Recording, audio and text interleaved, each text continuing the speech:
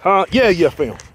Okay, y'all, I'm letting Andrew film. All right, press the button. I found, yeah, it's recording. I was on this old roadbed right here, and I seen this woman's compact, and I noticed it was real heavy.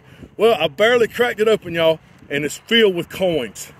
I'm gonna break it when I open it all the way, but well, no, I'm not. It's breaking. Well, all right, it's packed with coins.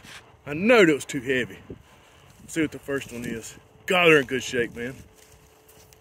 Come on, be all Indians. No, that one's a wheat. That one's a wheat. Piece of silver in there.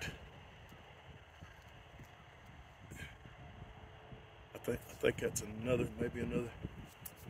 That's another wheatie. Yeah, another wheat. Hold on, it's got, oh, there's another one. Hold on, that's a big one. What's that, buffalo? That is a buffalo, Indian buffalo. Check it out, man. Yeah, that's a buffalo, everybody.